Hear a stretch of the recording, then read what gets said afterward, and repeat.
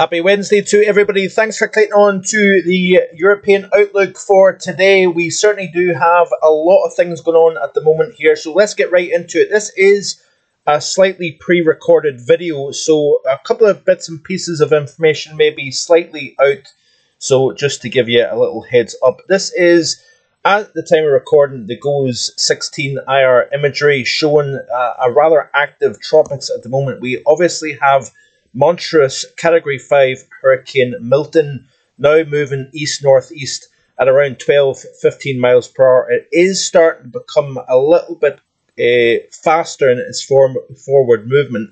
The reason why we've got a little bit of a dip now in the upper level flow over the northern Gulf of Mexico at the moment, and the combination of the trough digging into the northern Gulf and high to the east is creating a little bit of a channel now, and some of the airflow is creating a slightly faster forward movement with Milton. This system is expected to hit Florida as a major disastrous hurricane, and it will move ashore somewhere close to the Tampa Bay area. We also have Category 1 Hurricane Leslie. It re-intensified from Cat 1, downgraded to a tropical storm, and it's now returned to Category 1 hurricane strength. And if we actually look at the Atlantic, it's rather interesting. We have a very cyclonic look to the Atlantic basin at the moment. We've got Milton just to the north of the Yucatan. We've got Hurricane Leslie over the central main development region. We've got a mid-latitude low here over the central North Atlantic, and then we've got the remnants of Kirk to the east of that. That system is going to move and scrape the northwest corner of the Iberian Peninsula, bringing heavy rain and strong gusty winds. We also have that system that has been somewhat plaguing the UK over the last few days or so here, bringing showers, longer spells of rain, gusty winds in some places, and also some embedded thunder and lightning. So it is a rather unsettled picture across the British Isles at the moment here, and what we are going to see over the next 24 hours is cold air descending south as both the remnants of Kirk moves to the east across southwestern Europe, and also the feature that has been dominating the UK pattern since the back half of the weekend. We're going to open the floodgates to Arctic air moving southbound. So you can see here as we play through this loop here, this is the cyclonic vorticity chart here at 850 millibars. Paying attention to Hurricane Milton. We've also got a feature that was just to the east of Florida that has been monitored by NHC. You've also got Leslie here rounding what is a fairly dominant Azores high at the moment, but it's fairly south displaced, if you notice, due to the strong block over Greenland forcing the jet stream further south. It means that we've got a rather south displaced both jet and Azores high. But what is going to happen is we're going to see Milton coming ashore very close to Tampa, Florida. Then we've got the trough that is moving eastwards over North America. That is digging southwards here, and it's going to essentially pull Milton to the northeast, and then eventually to the east, and then become entrained within the mid-latitude upper level flow. Notice here that Leslie never really manages to get anywhere. It kind of just dissipates as it drifts northwards into increasingly cooler waters. Then we've got a fairly energetic upper level situation developing here. We've got quite a complex trough developing over the northeast Atlantic basin. We've got another trough here to the west of Iberia at the moment as well. This is by the time we reach Friday, by the way. And then as we play through this loop, we've got another feature that moves in from the northwest. That area of low pressure to the west of Iberia then kind of slides down towards northwestern Africa. And we're by this stage starting to change the shape of the upper level pattern. Notice here that we've got another trough digging into the Great Lakes region. Apologies.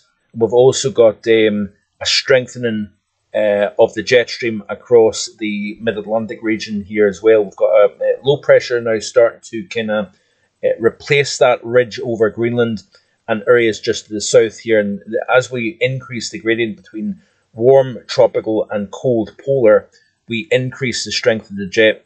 And what we will start to see is, as we move in through the course of the weekend and in the next week, the pattern has kind of changed quite dramatically. You notice here that we start to see a lot more vorticity around to the west and northwest of the UK and Ireland here. And also we're going to start to see heights rising over southwestern Iberia also. So we're going to see a very different pattern to what we have through the next couple of days, as lower pressure regains control over the northeast Atlantic and higher pressure starts to build over Spain, Portugal, France, even into the southern UK, with winds coming in more from a southwesterly direction. That being said, however, if you notice the lines of equal pressure, the isobars, where if you follow these lines here back across the North Atlantic, they're actually containing some cold air that's coming out of the Baffin Straits down into the base of the trough, around the bend, and then up into the northwestern UK. So I'm not necessarily buying into a particularly warm setup based on the GFS, this one operational model. We obviously can't take this as gospel, but you notice the change taking place with the ridge of high pressure over the Azores at the moment now starts to drift westwards over the tropical and subtropical Atlantic back towards the Bermuda region and over the western portion of the basin here. So we are changing the overall shape of the pattern. The reasons why that is probably the case, by the way, is that the Magellan oscillation, we've got it now firmly in phases 2 and 3. Got quite a strong upward motion here over the Indian Ocean. We've got increasingly widespread subsidence over the Americas and over the Atlantic Basin. So you would kind of say to yourself that we would expect the tropics to start quieting down over the Atlantic Basin once Milton moves through. But that being said, however, if you look at this chart here again, the vertical vorticity chart here, notice here as we play through this loop, I want to draw your attention quite closely. Once Milton pushes through Florida, play through this loop, and you notice here that we have yet another development taking place off the GFS model here over the Caribbean. Notice here, look, it's developing over the Western Caribbean Sea. Then it is going to scrape across the northeast of the Yucatan and then move up into the western and central Gulf of Mexico, making a beeline for New Orleans by the time we reach Wednesday, the 23rd of October. Obviously, this is in fantasy land, but that's interesting how the model is at least picking up on another development over the Western Caribbean. But let's not buy into this, because this is only the operational model. I do not want to suggest in any way that we've got another hurricane on our hands towards the 20th, 23rd of October. I think it would be irresponsible for me to do that. So, yeah, we are going to see changes taking place. I've explained the reasons why, with the MJO being in more favourable phases for higher pressure to the south, lower pressure to the north, somewhat milder conditions and much more typical mid to late October pattern that would be reflective for the UK, Ireland and Western Europe here. But I also want to show you the wave heights generated by Kirk. This is off the GFS model here. Significant wave heights seen here, upwards of 30 to 40 feet, is possible with Kirk moving eastwards towards Spain and Portugal here. So we could have some very significant wave action moving in association with Kirk as we move towards through the course of today. We're going to see some fairly significant waves battering against the Portuguese coast, the northwest of Spain, and also into the Bay of Biscay as well. So let's look specifically at Iberia. And in terms of wind, there is a little bit of a concern here that the modelling is picking up on some very gusty winds northwestern Spain and the northwest corner of Portugal. Winds in excess of 152 kilometers per hour is seen by the model here. And then as we play through, you notice here that we've got max gusts 191 kilometers per hour. Let's actually convert that and see what it shows here in terms of kilometers per hour to miles per hour. What is 191? I should have checked this before now, but let's see here. So that is meters per second, miles per hour. So yeah, it's actually picking up wind gusts in excess of 118 miles per hour, according to the ECMWF, and it's over the high ground of far northern Spain. If you notice here, hopefully this is overdone, but certainly it's quite interesting to see this intensity of wind blowing. I actually meant to make mention of this in yesterday's video about some of the model outputs suggesting some pretty extreme wind gusts across that northern coast of Spain here and through even parts of the Western Pyrenees also. Looking at other aspects, including the rainfall, you can see here, let me just see, bear with me a second. Let's see. In terms of rainfall totals here, could see some very significant amounts of rain, in excess of 100 millimeters of rain over far northern Portugal up into the northwest of Spain, skipping through till the end of Friday. And again, we've got upwards of 200 millimeters of rain falling in some places. But you notice again, the modelling picking up on a swathe of very heavy rainfall across southern Iberia, along the Algarve and into the interior south of Spain, kind of in and around the Seville area, down towards Gibraltar. It's interesting how this model is picking up on some very, very significant amounts of rainfall in this part of Spain, and also, like I said, across the northwest of Iberia, associated with the remnants of Kirk. Looking at France in particular here as well, let's have a look and see what the modelling is indicating in terms of rainfall, and then we'll look at wind. So we've got this swath of rain through Nantes in particular, this swathe from Rennes down to Nantes and right across areas even around the Paris area, just to the south of Paris, into southern and central portions of Belgium as well, and then into a swathe of northwestern Germany. There's quite a straight line of fairly heavy precipitation associated with the passage of Kirk here, if you notice, and then we've also got some heavy precip across parts of the Alps also. So this is going to be a significant wind and rainmaker for Iberia, France, and through southern Belgium and into northwestern portions of Germany. Looking at the winds, and particularly for France, and we'll see what it is indicating here. So obviously the centre passes just to the northwest of Iberia, probably coming ashore around the La Coruña area, and then it moves across southern Biscay into that central Atlantic coast of France here. You can see here the swathe of very heavy gusty winds here coming ashore, that centre. So you've got the strongest winds on that southern flank, and it looks as if we may see wind gusts 50 to 70 mile per hour along that coastline of central and southern France. So certainly it is an active time, that's for sure, and they continuing to strive to keep you up to date as best I can here on the channel. Finally, I want to show you the ECMWF. This is mean sea level pressure.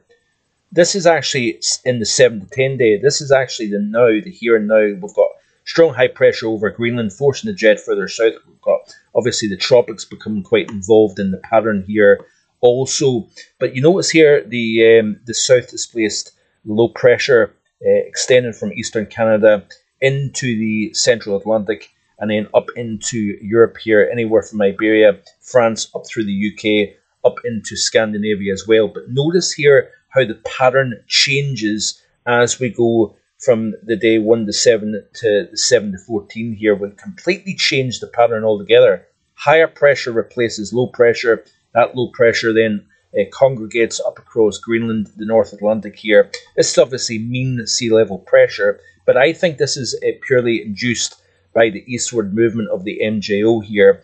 That being said, however, while we may be starting to see the Arctic Oscillation and North Atlantic Oscillation returning back to a positive phase, if you notice here off the ECMWF model, we see the eastward progression yet again of the MJO. Notice here, as we progress into the second half of October, those greens are starting to move through the phase 4 and 5, into phases 6, 7, 8, and possibly 1 also.